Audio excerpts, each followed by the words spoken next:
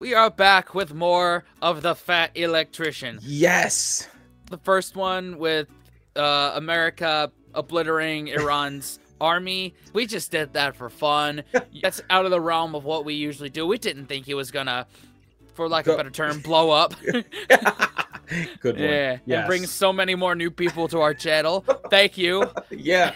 So I figured today we would check out the one that y'all requested more of, which is America's airborne anti-hero, Jake McNasty McNiece. Don't know. You know what? I love this man's delivery and the history he brings. Unknown history. It's cool because I don't know when this takes place, but I've never heard about this. So I'm here for it. Hell yeah. I'm here for it because I dig history. Come on, man. This is the history teacher we all wanted in high school. 100%. Oh man. So let's learn. Let's try to. 3, 2, 1. This is hands down going to be the longest video I've ever made. I should probably pee first. Hold on.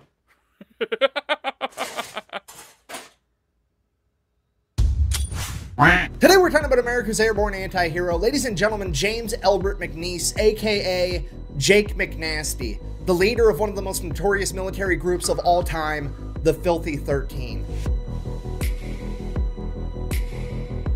All right, already out the gate. Right.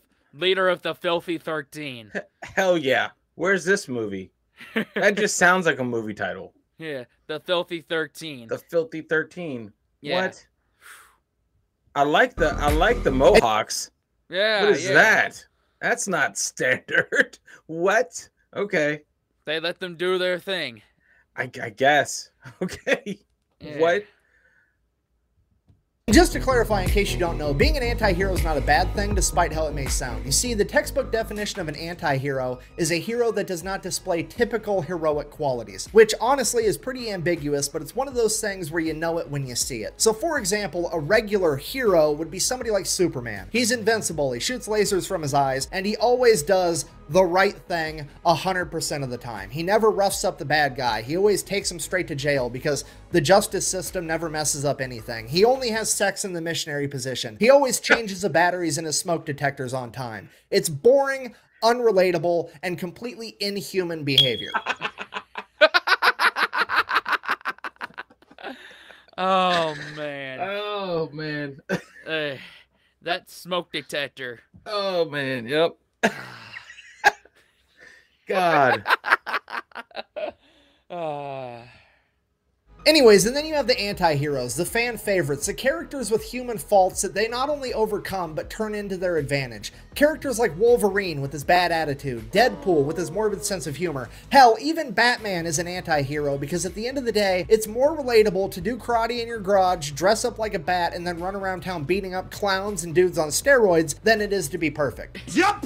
So I guess what it means to be an anti-hero is that you always do the right thing, but you don't always do it the right way. And if you were to ask me for a real-life example of an anti-hero, I can't give you a better one than Jake McNiece. All right, here's the deal. Jake was born in Oklahoma in 1919. He grew up during the Great Depression as one of 10 siblings. This guy had to learn how to hunt, fish, and trap just to help put food on his family's table so they could survive. He had his first full-time job when he was 10 years old and continued to work full-time all the way through high school. After graduating, he became a full-time firefighter. Shortly after that, the attack on Pearl Harbor happened. America entered World War II. Jake, however, was exempt from the draft because he was a firefighter, but that's not what Jake wanted. Jake wanted to volunteer, and he didn't just want to volunteer for anything. Jake wanted to be a paratrooper and a demolition man. Jake wanted to jump out of a perfectly good plane behind enemy lines with a couple of buddies, be completely surrounded, and have nothing more than a gun and some explosives and just go out there and deprive the enemy of nice things. Got a bridge? Guess what? Now you don't. Nice power lines. It'd be a shame if somebody blew those up. That's what Jake wanted to do, and that's what he was gonna do. So at the age of 20... Oh, I love that. Love that. This guy was already wild right out the womb. He was like, let me loose. Let me loose. Yeah. All right. There must not be a lot of fires in Oklahoma. Yeah. Not a lot of thrills. No. He's just like, let me loose. Let me just unleash this terror on the world, please. He's like a rabid dog. Rawr, rawr, rawr, rawr. Goodness gracious, dude. Man. 22, Jake set off for training. Upon arriving at training, Jake pretty much immediately establishes himself at being incredible at any task the Army can throw at him, but also a humongous pain in the ass to his entire chain of command. During his very first week in the Army, Jake got in a fist fight with the staff sergeant in charge of the chow hall because the staff sergeant wouldn't give him butter with his bread. At which point, the entire chain of command is like, on one hand, we have to get rid of this guy. He's a loose cannon. You absolutely cannot be attacking staff sergeants as a private. He's got to go. But on the other hand, this is exactly the type of behavior we're looking for somebody that we want to drop behind enemy lines and expect to fuck up everything. So they just kind of let it slide. Fast forward a couple of weeks, Jake is doing a demolition course and he ends up setting the course record. He is the fastest person to ever complete this course. At which point his leadership walks up and is like, "Hey, soldier, congratulations. You broke the record." Jake looks the guy in the eye and goes, "Yeah, if you think that's impressive, you should see what I can do when I have some butter once in a while." And that pretty much sets the tone for the rest of Jake's. He just won't let the butter thing go. God, man. That's the kind of guy he is. Oh, dude. Oh my God. This guy's wild. This is someone that you go on a drunken adventure with. Yeah, but that's usually a one-way ticket. To hell. Oh, 100%, man. I love that, dude. Goodness gracious. Wow. That's impressive. You should see what I can do when I have some butter once in a while. And that pretty much sets the tone for the rest of Jake's training. He absolutely crushes any task they give him, but also, Jake does not give a single fuck about the dog and pony show that is the US military. He's not going to call an officer sir or ma'am. He's going to call them by their nickname. He's not going to salute them unless they salute him first. He's not going to stand outside and salute the flag during retreat, and he absolutely is not going to show up to formation on time, and he's definitely not going to be sober all the time, because that's just how Jake is. And because of this, Jake would be the only new recruit to not get promoted to PFC, which is a way bigger deal than it sounds like, because at this point in time, in the 101st Airborne and the 82nd Airborne, every single new recruit after 31 days of training got promoted to private first class. The reasoning behind that was they wanted to give these guys a promotion so they could make more money and ideally send that money back home to their families because, well, they've got a very dangerous job coming up and nobody knows what's going to happen. So absolutely everybody is getting promoted to PFC after 31 days,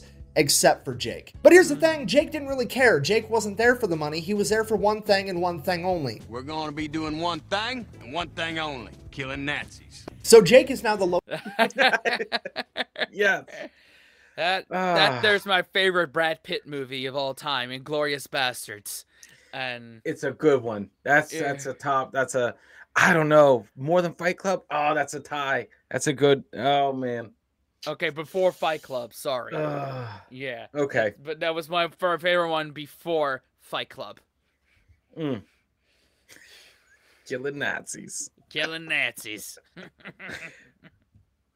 So Jake is now the lowest ranking person in his entire company, and leadership was hoping that Jake would take this as a sign that he should start cooperating and get it together. That doesn't really happen though, and leadership now has no idea what to do with Jake, because on one hand, he's way too valuable to lose, but on the other hand, they don't want him mingling with all the other soldiers, rubbing off on them in a bad way. So they take Jake, they stick him in his very own platoon, all by himself, and make him his own acting platoon sergeant. And then as time passes, whenever they get another soldier just like Jake, they would send him over to join Jake's platoon, and he would eventually get 4 members in his platoon, counting him for a total of 5, and they would become known as the Dirty Five. And from there, things would obviously get really out of hand. Fast forward, Jake and his men finish the first phase of their training, and they are given a pass to go out on the town one last time before they have to go to Fort Benning for airborne school. So Jake and his men, you know, his men that all outrank him because he's still technically a private, but he's also somehow their platoon sergeant, they all go out, they go to the bar, they get drunk. They end up running into some MPs.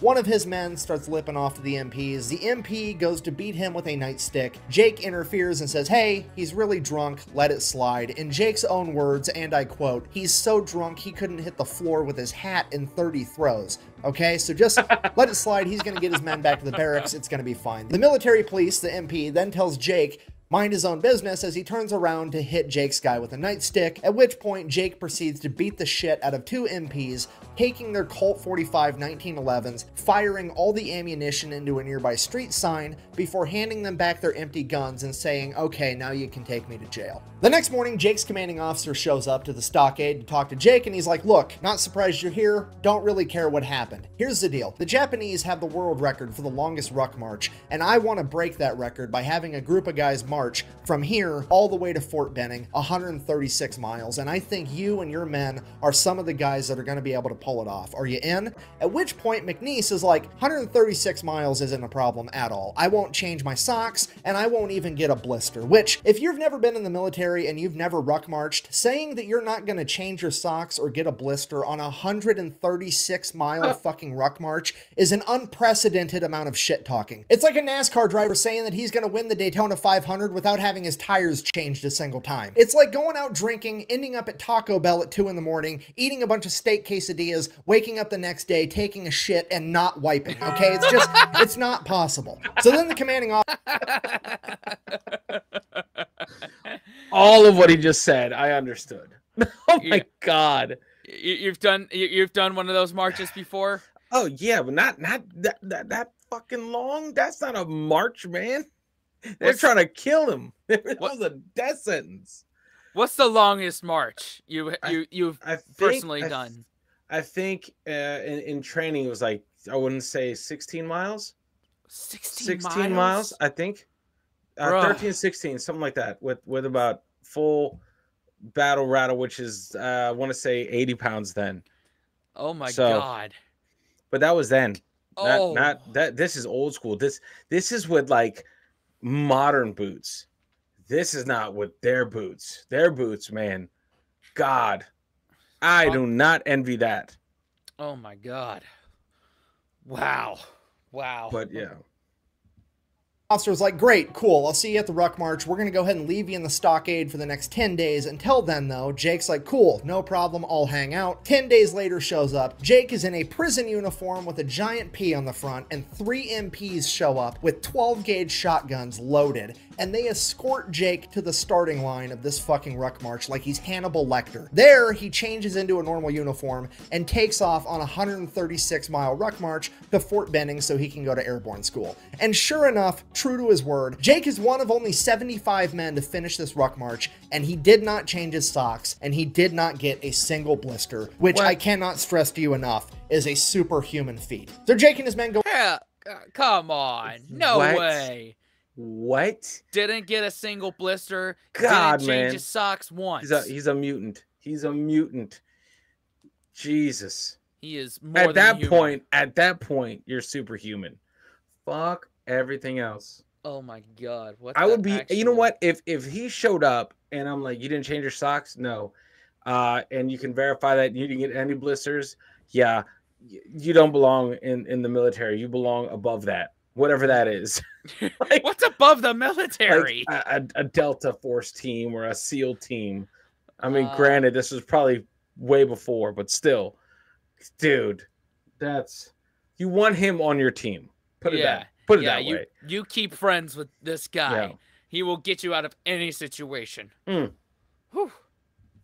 Jake and his men go on to do airborne training. Absolutely no problem. Nothing really of note happens here, except for the fact that Jake is still a private and has still not been promoted in any way. After completing airborne training, Jake and his men are going to go to Camp McCall, North Carolina, where they are to receive expert saboteur training. They'll be receiving extra training in demolitions. They'll be receiving training in how to drive tanks, how to drive bulldozers, how to drive excavators, how to drive trains. Pretty much anything and everything they could teach these guys to be able to wreak havoc on enemy infrastructure is what they're learning in Camp McCall, North Carolina. Jake and his men continue to do what they do. They wreck every task that they're given. It goes perfect. Jake and his men are now about to go to England, at which point they are given one last pass to go out on the town one last time before they ship off. So Jake and his men go out drinking. Somehow or another, they end up at this little tiny diner neighboring a train yard, at which point one of the trains pulls up, stops, walks across all the other tracks, and the conductors go in and they start eating at this diner. Jake is super drunk and he's like, I don't want to walk back to the base. I'm stealing that train. And that's exactly what he does because the army just taught him how to drive trains. So Jake proceeds to steal a train and drive it all the way back to just outside of Camp McCall, where he abandons the train, goes in, and goes to bed. But everybody knows Jake did it. Nobody's turning him in, so Jake gets away with it again. And now Jake and his men are off to England. So Jake... Yo! That's one of the, it's perfect. It's like, is that a, who's trained? Like, like, you know what? Not even worth the paperwork. Not even worth the paperwork. It's legendary. That's nuts, man. That's nuts. Like, you got to be that much of a problem where you're just so much of a headache where you just get a pass. You're just like, oh my God. It's like, just, we're about to go. Like, we're about to do this thing. Like, the train is not a big deal right now. Said like, no one. Like, what the hell? I could just imagine being in a Waffle House and it's like, and you just learned how to drive a train and you're right there. And your thought is, I'm going to drive that thing. I'm drunk. I can't drive. I can't drive. I can't get pulled over in a train. Yep. Facts. Oh my God, dude. Here we go. And now Jake and his men are off to England. So Jake and his men arrive in England. At this point, Jake has 13 men in his platoon, including himself, and they all come to the same exact conclusion. English food fucking sucks, which is on par with every opinion of it I've ever heard, which seems weird to me because it's a country that took over most of the known world for the sake of trading spices and Hey, majority of our audience, how you feeling right now? Oh man, do I need to bring salt and pepper and hot sauce packets? Will TSA let me bring that into the UK? Oh, they'd probably tax you. They probably would. They probably would. Oh, that's awesome. That's awesome. We still love you, though. Yep. Apparently nobody came to the conclusion that, hey, maybe you should put some on the food, but whatever. Because the food sucks, Jake decides, hey, I'm a master at hunting and fishing and all this other stuff. I'm just gonna kill enough animals to feed my entire platoon by myself. And that's exactly what he does. The only difference is he has military grade equipment to do it. Jake is going out in the woods at night with a spotlight and an M1 Grand, and as soon as a set of eyes looks at him, it's getting blown to smithereens. Jake has his men going out fishing with explosives, okay? They are eating everything. Couple of problems with that. One, there's strict water rationing going on. The soldiers are only allowed to have 1 shower a week is how little water they have to spare. So all 13 of his men come together and they decide, hey, we're just not going to take showers and we're going to use all of our water rations to clean and cook all of this game that we're killing. And because now they started stinking, they would all become known as the Filthy 13. The other problem with that was apparently all of the game was technically the property of the king, and the only people that were allowed to hunt it were the lords and ladies of the land, which definitely was not Jake McNiece and the Filthy 13. So Sir Ernest Wells ends up figuring out what Jake's been doing. He gets super pissed, ends up suing the government for like $10,000 for all the animals that Jake and the Filthy 13 ate. The entire unit gets in a bunch of trouble, and Jake's kind of just like, meh. I mean, what are you gonna do? I was hungry, so I ate some food. What do you want from me? If I'm in trouble, go ahead and punish me. What are you gonna do? Stick me in an airplane, make me jump out into enemy-held territory where a bunch of Germans are gonna try to kill me? Joke's on you, I'm into that shit. And the entire military is just kind of like, we literally have no way to punish him. So he gets away with it yet again. Fast forward, June. Good God, man. Dude. I mean, pretty much, man. Pretty much, like, kind of, unfortunately, just untouchable. He's about to do something. He's about to be sent to do something no one wanted to do, except for a very select few 13. And, it's pretty much a suicide mission. What's the military going to say? No, you're in trouble. You're going to go back. Like, how are they going to punish him? Like, yeah, make him do his taxes or help someone move. That's pretty much all you can do. Yeah, you're not sending him back to the States to get court-martialed because you need everyone you can get. Man, that when they were hunting and like fishing with guns, like that reminded me of Secondhand Lions. Have you seen that one? Ooh, Robert Duvall, Michael long Caine. time ago.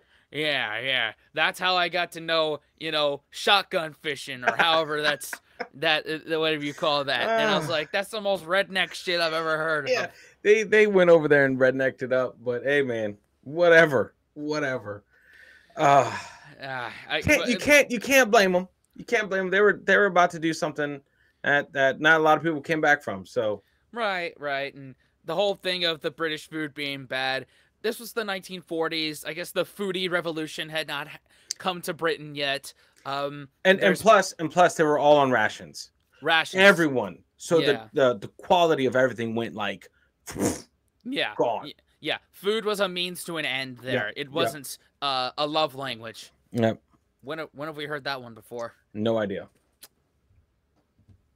June 5th, 1944. The day before D-Day, Jake and the Filthy 13 are given a separate and extremely dangerous mission of going out, capturing, and occupying an enemy-held bridge that's supposed to be able to help Allied tanks penetrate further inland. After a day, they'll be reinforced from troops landing on Utah Beach. And if Jake can't capture and occupy the bridge, he is to blow it up so that the enemy can't use it for reinforcements. This mission is deemed extremely dangerous and borderline impossible, but leadership figures if anybody can pull it off, it's going to be Jake and the Filthy 13, because let's face it, the entire command structure at this point in time is basically looking at Jake's platoon like a fragmentation grenade of fuckery and bad attitude that they finally get to yeet at the enemy. So after receiving their mission, Jake and his men go out to start boarding the C-47s to take off at midnight to jump into Normandy. At which point Jake decides that he's going to whip out his straight razor and shave himself a mohawk. He tells everybody that he's part Choctaw Native American and he wants to honor that heritage. However, in reality, while he was part Choctaw, he had heard that Germany had a lice epidemic and wanted to go there with as little hair as possible. Regardless, his men followed suit and all shaved mohawks. They then began donning black face paint, at which point Jake is like,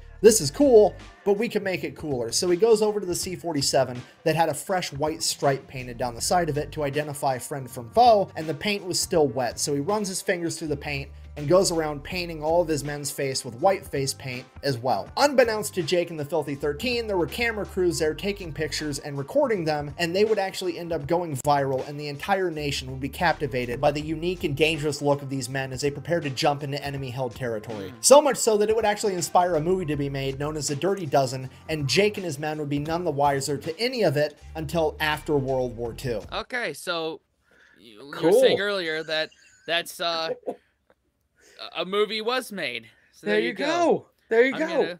I'm gonna text that to you. That way I remember to put it on our Patreon movie list. Hell yeah, man. Goodness. By the way, y'all, link to that is down in the description. We do a lot of stuff in that. Yep. All right, there we go. Got it. Yep. Excellent. Continue.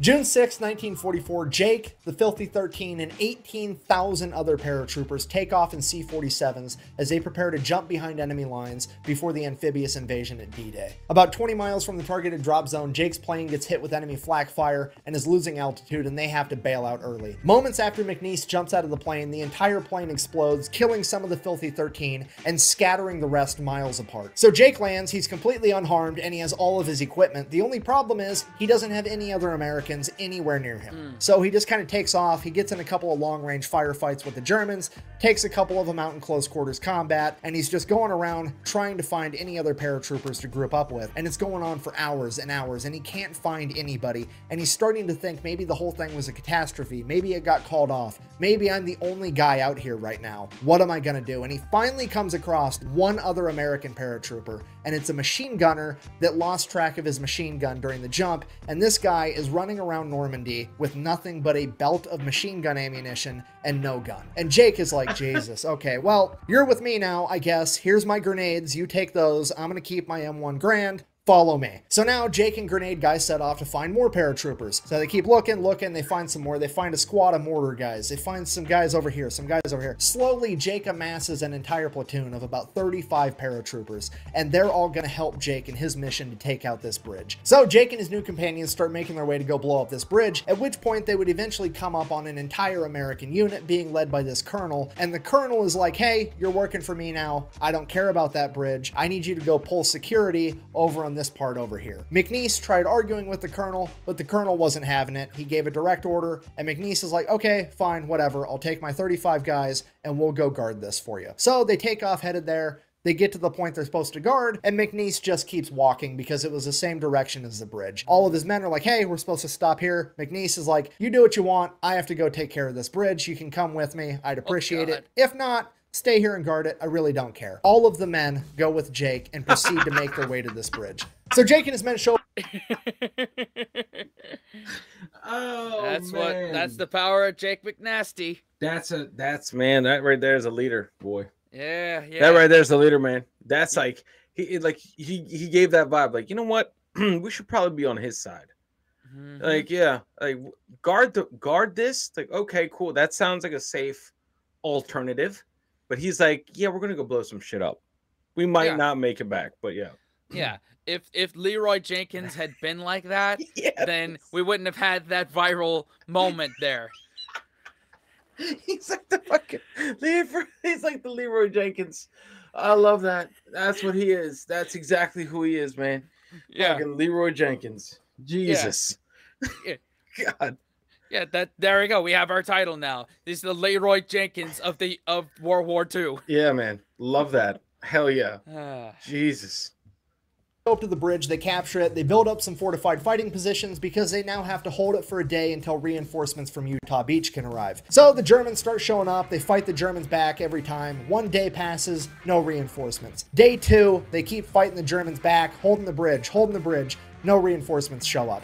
Day 3, the Germans are now on the other end of the bridge with Jake and his men over here, and it is just no man's land in between on the actual bridge. When suddenly, an entire squadron of P-51 Mustangs comes up and blows up the entire bridge, because apparently the American leadership determined there's no way Jake was going to be successful in his mission, so they blew up the bridge anyways. Thankfully, Jake and his men would make it out okay. None of them were harmed in the blast from the P-51. Now, at this point, Jake decides, hey, we're going to continue to hold our position here, because if anybody is going to try to cross this ravine, they're going to do it right here where the bridge used to be. And sure enough, an entire German infantry battalion shows up on the other side of where this bridge was. At this point, the German officers make their way through the ravine and up to Jake under a white flag where they're like, hey, go ahead and surrender. We've got 700 men. You've got 35. It's going to be a bloodbath. Just call it a day. Jake, being Jake, is like, no, but you're welcome to surrender to me. The German officer, thoroughly annoyed, is like, what are you doing in that mohawked head of yours? I have 700 men. You need to surrender or I'm going to kill all of you. At which point, I'm paraphrasing here, but I would assume Jake said something along the lines of, yeah, you've got 700 men, but you're going that way and the battlefield is that way, which tells me that all my buddies showed up on Utah Beach and they've been kicking your ass so bad that now you're trying to run away from them. So, the way I figure it, you've got about 3 options. Option A, you surrender to me right here, right now, and you all live happily ever after. Option B, you go back to your men, you hold your position right where you're at, and all my buddies show up in a little bit with a bunch of Sherman tanks and proceed to un-German engineer all of you motherfuckers. And option C, you guys try to fight your way through this ravine with me guarding it, which to be honest, I would recommend the least. I have the high ground, I have fortified machine gun positions, and you've got to make your way through a ravine first, meaning that I basically also have a moat. So, I will effectively be going medieval on your ass if you choose option C. Now, I'm not trying to tell you how to do your job, but if I was you, I would pick option A, because if you pick option B or option C, I can pretty much guarantee that the next piece of officer correspondence that you're going to get is going to be from a fucking Ouija board. At this point, the German officer storms off with his hair on. Oh, God. Oh, my God. Oh, God. I love that. The balls on this man. He breaks it down. He breaks it down so eloquently. I want to buy a drink for this guy right here. Yeah, buy him like 12 drinks. I love He is never buying a single drink in man. our presence. Man, what?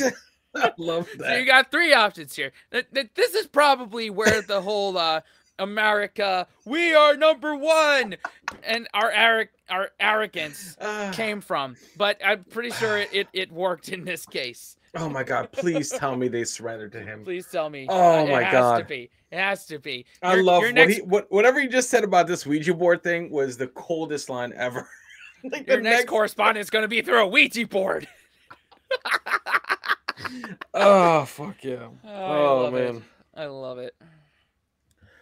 Board. At this point, the German officer storms off with his hair on fire. He's absolutely pissed. Jake then goes over to his men and he's like, hey, get ready for a fight. I'm pretty sure I just poked the bear. We'll see what happens. Sure enough, like an hour later, 700 German infantrymen proceed to take off and attempt to bum rush Jake and his men in their fortified fighting positions. Now, I don't know what you know about military tactics, but generally speaking, it is a terrible idea to run face first into machine gun fire. It's also a terrible idea to try to fight the enemy when they have the high ground. If you don't believe me, ask Anakin.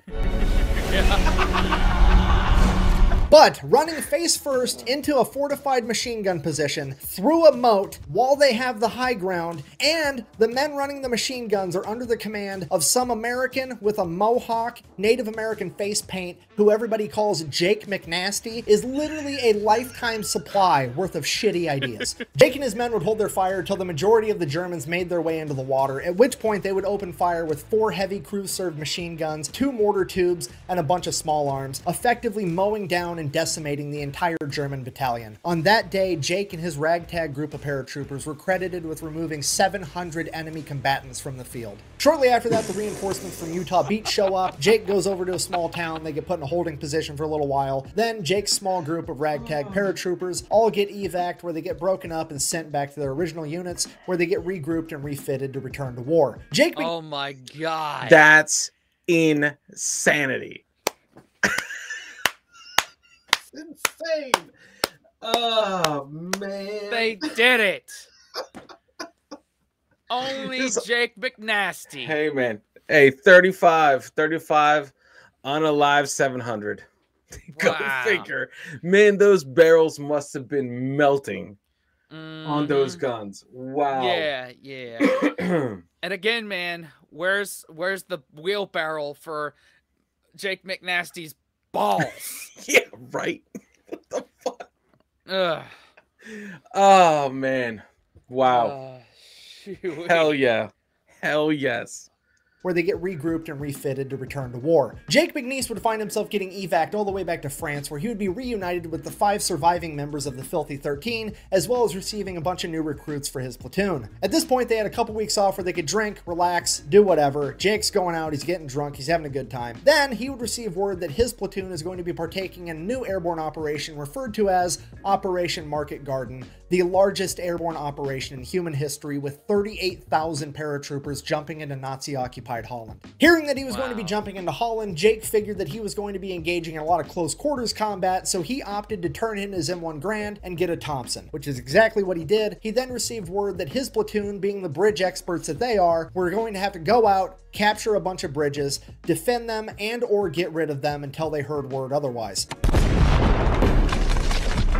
Hey, look, I made a bridge. It only took me like, what, 10 seconds? And pretty much everything goes according to plan there. They jump in, they get to the bridge, they take the bridge over, they hold it for a couple of weeks, then they receive word that they are to go help another unit take over this town known as Eindhoven. So Jake and his men make their way over to Eindhoven, and they begin helping to clear out this town, room by room, building by building, close quarters combat, them versus the Germans. In his book, Jake described this close quarter combat as very different from what you see today. It wasn't 4 troops stacked up outside a door, kicking it in, and all running in together. It was one guy, one room. An American would kick open the door, throw in a frag grenade. As soon as the frag grenade blew up, the American would then crawl in on his hands and knees with a Thompson submachine gun and shoot anybody that survived. The reason they crawled in on their hands and knees is because, according to Jake, the grenade would kick up so much dust and soot and debris in these old buildings that you couldn't see standing at normal level. So you had to drop down like you were in a fire trying to avoid carbon monoxide to be able to see what you're doing.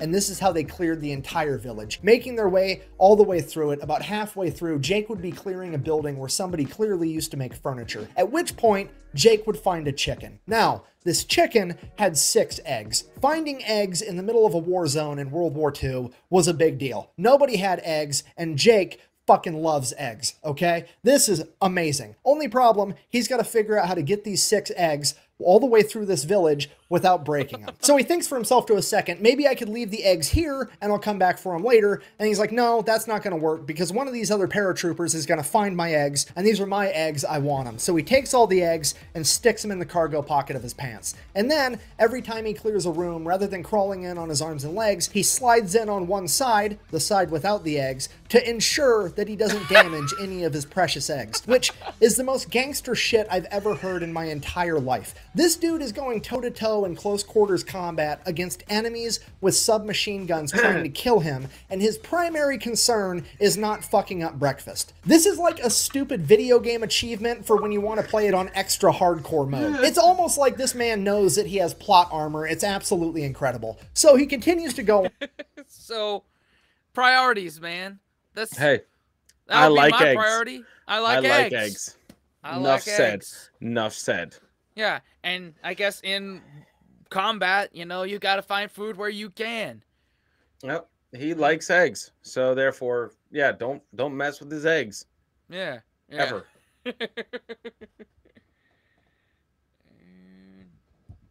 Video game achievement for when you want to play it on extra hardcore mode. It's almost like this man knows that he has plot armor. It's absolutely incredible. So he continues to go on, clears out the entire village, doesn't break a single egg. It's absolutely incredible. Hey. They get to the other side of the village. They're like, sweet, we cleared out all the Germans. And then across the field, out of the wood line, pulls an entire German mechanized unit with 10 tanks. Oh, no. At this point, Jake is like, I just want to eat my fucking eggs.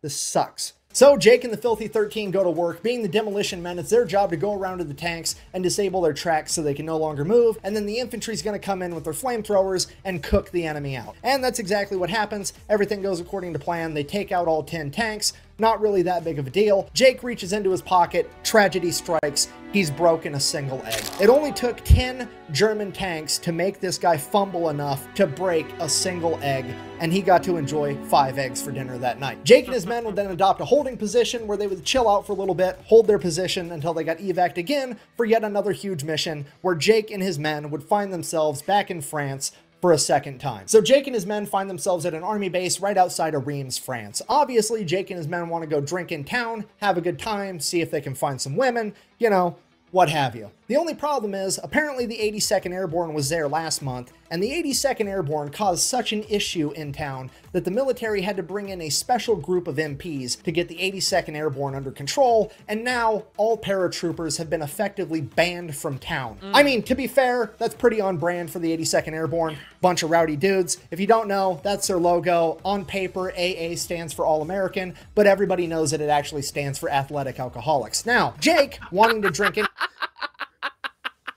Fair. Fair assessment right there. Oh, man. Athletic alcoholics. Athletic alcoholics. Oh, man. That sounds like darts and snooker, things like that. Yeah. Oh, that's good right there. That's good. Yeah. Hell yeah. Come on. Alcoholics. Now, Jake, wanting to drink anyways, comes up with a plan. He's got to hook up with a distillery all the way over in Paris, which is like a 2-day trip away. So, Jake gets a 72-hour pass, starts leaving to go to Paris. His commanding officer stops him and is like, Jake, what are you doing? I'm going to Paris to get some booze for the boys. Jake, Paris is 2 days away. Do you really think that you're going to be able to take 2 days to travel to Paris, go on a week-long bender, and then travel 2 days back all in 72 hours? At which point, Jake looks at the officer and says, and I quote, I don't know. I wouldn't be willing to bet on it, but I'm willing to try. At which point the officer kind of just rolls his eyes and is like, is there anything I can do to stop you? Jake, not really. So the officer just lets him go because he realizes that Jake's going no matter what. It's just a matter of if he wants to get his ass beat over it or not. So Jake makes his way to Paris, goes on a couple-day bender, gets a bunch of booze for the boys, heads back to base. He finally gets back. He's been AWOL for 5 days. They immediately throw him in the stockade for abandoning his post, at which point his command comes up to him and is like, Jake, we've been talking. We really want you to volunteer for Pathfinder School. At which point, Jake kind of has a little bit of a panic attack and he's like, they're trying to kill me. Like, they're actively trying to kill me. You see, if you don't know what a Pathfinder is, they're basically paratroopers, but they go out hours or a day before the big, huge paratrooper operation, and they jump beforehand, and then they figure out the best spots to drop all the other paratroopers and radio it back to base so they know where to put everybody. This job during World War II was incredibly dangerous. On a given airborne operation, it required 2 Pathfinders and 1 set of radio equipment to get the mission done. And on every mission, they would drop 10 Pathfinders and 2 sets of equipment because they knew that on average, 8 of them were going to die and 1 set of equipment was going to be damaged or lost. They had a 80% fatality rate on any one mission at any point during World War II. And that is why Jake thought for sure they're trying to get me killed. The only silver lining here is they can't make him do it, because Pathfinder is so dangerous that it was strictly a voluntary basis only. But Jake wasn't one to act too quick, so he said he'd think about it. And he goes and he thinks about it, and he's thinking about the war, and he starts to think to himself, you know, Pathfinder school's all the way over in England. By the time they send me there, I start school, I finish school, there's a good chance this war might be over altogether, and I'm not gonna have to make another combat jump. It'll be great. So he's like kind of on the fence about it now, and then he really starts thinking about it, and he's like, man, Pathfinder school's at an Air Force base, and even back in World War II, the Air Force had way better food than the Army. So now he might not have to do any more combat jumps, and he's gonna get some good food. And then it dawns on him. The Air Force base where they teach Pathfinder school is 8 miles down the road from Oxford University, and all the young British men are fighting a war right now, meaning that Oxford is just full of college chicks. And as Jake said himself, and I quote, "This seemed like a mighty fine opportunity to do some postgraduate work." Fucking love this guy. So that's I don't blame him. Good food and women. Come on. He's a legend, man. Yeah. Jesus Christ. Man, everyone I looked up to before this video has been superseded by Jake McNasty. This dude is awesome. Shit, man. Oh, man. Come on. Come on. Legend. Fuck. That's awesome. God. Yeah. Fucking Chuck Norris right there, dude. Yeah. Fucking love this guy. So Jake shows up to Pathfinder school, and he's immediately called into the commander's office, which is weird because he hasn't even done anything wrong yet. Jake goes in there. The commander's like, "Hi, Jake. I've heard all about you. I want you to be acting first sergeant." At which point Jake is like, "I don't know what you heard about me, but you heard wrong. I'm technically not even a private first class yet. I've never been promoted. I am not the leader that you want. I don't care about saluting. I don't care about any of that dog and pony show military stuff. I'm here to fight a war, and that's it." At which point the commander's like, "That's exactly why I want you. I don't need you to salute me. I don't need you to call me sir. I need you to get these guys ready for war, and I don't think there's anybody better to do it than you. I'll make sure that you end up getting paid as a first sergeant the entire time you're enacting first sergeant." Wow. To which Jake replies, I don't really care about the money. Look, I've blown up every safe between here and Normandy. I have plenty of money, okay? I might be willing to do this job, but if I'm gonna do it, there's gonna be some terms. Anybody that's fighting for me is gonna keep having good Air Force food, and they get permanent leave whenever they want it. At that point, the commander agrees. Jake is now the acting first sergeant, which, if you don't know, is the polar opposites of the spectrum as far as enlisted rank goes. So, per usual, Jake excels at pretty much everything all through Pathfinder school. They graduate, Jake is still acting first sergeant, and he gets to decide which person is in which platoon.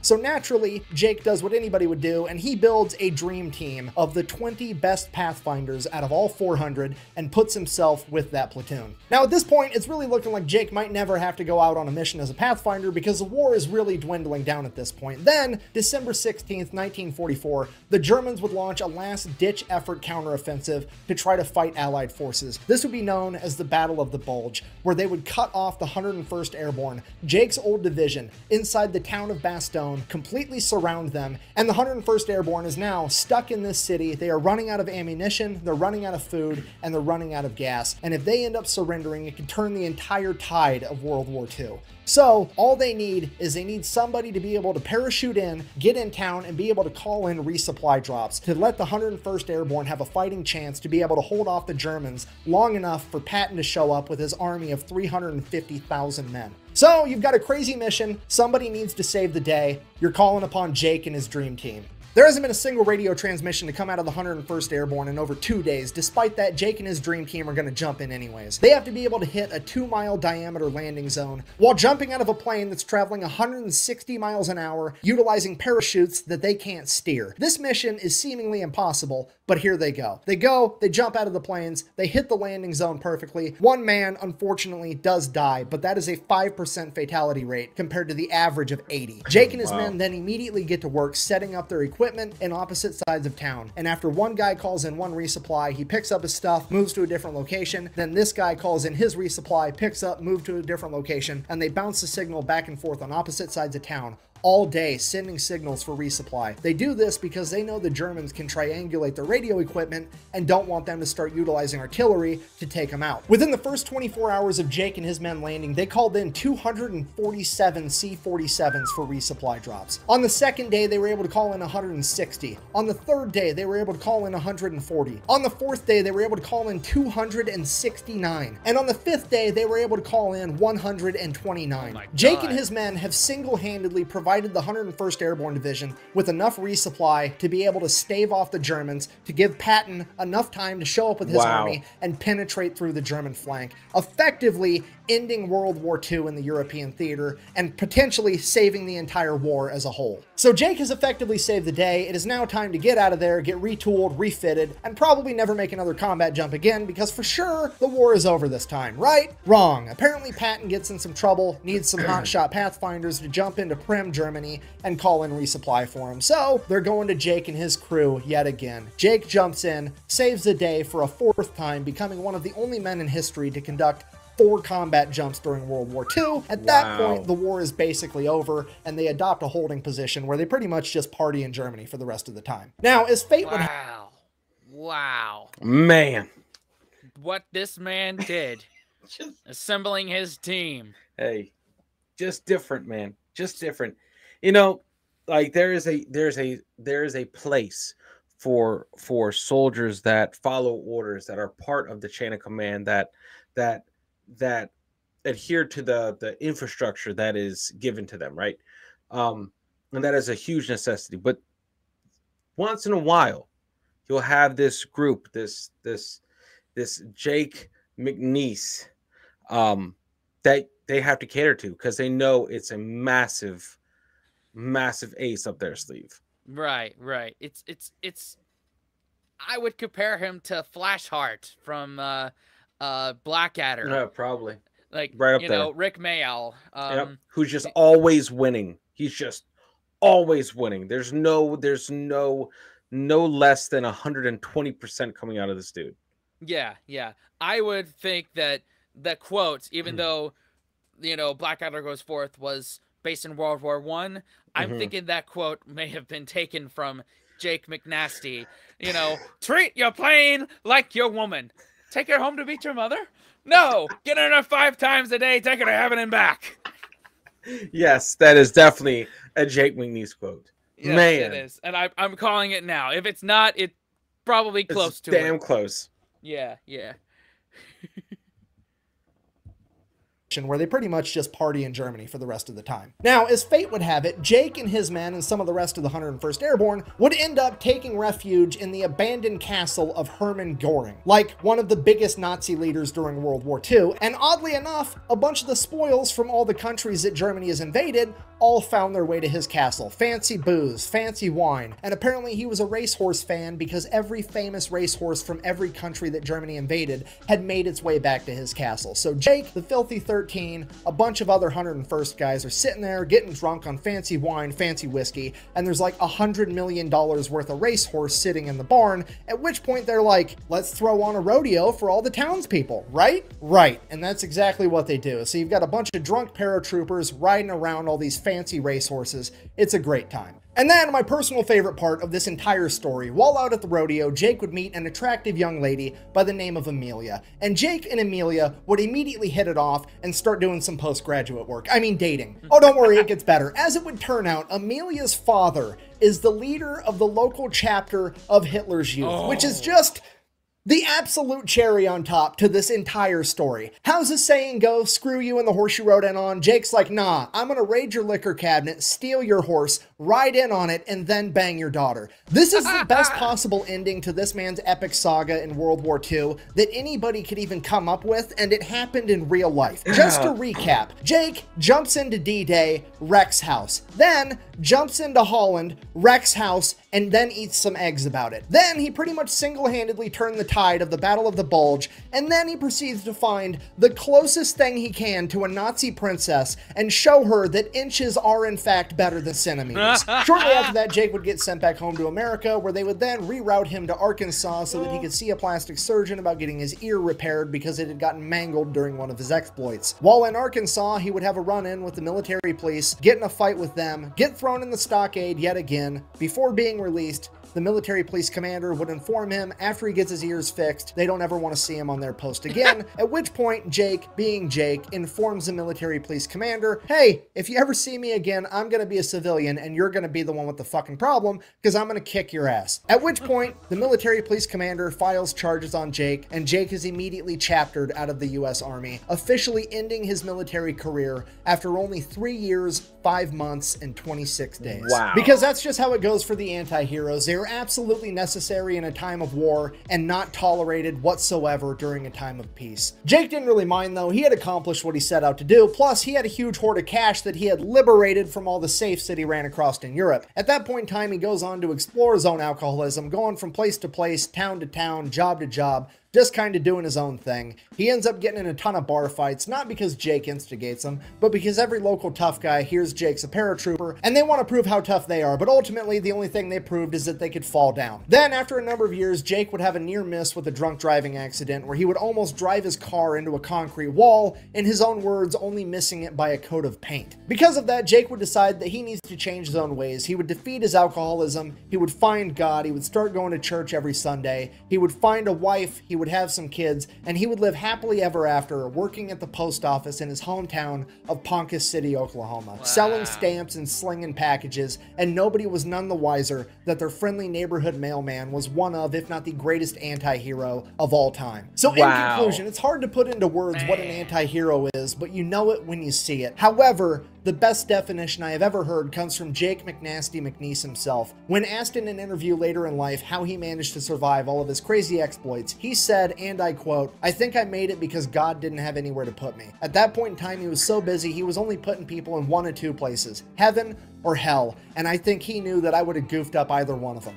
So here I am. And I think that might be the closest thing to a perfect definition that we're ever going to get when it comes to defining what an anti-hero is. So, thank you for watching. Very nice. Man. Incredible how his antics completely changed in post-war life. He went back to his own hometown, was a mailman or post office worker or whatever that was.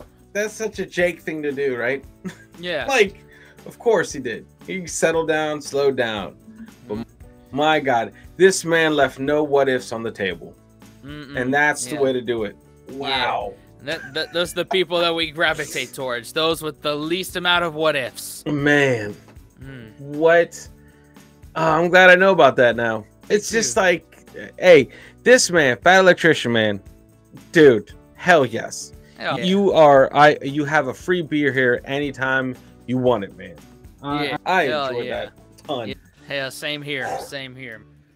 Man, what Fat Electrician videos should we check out next? Put them down below. Yes.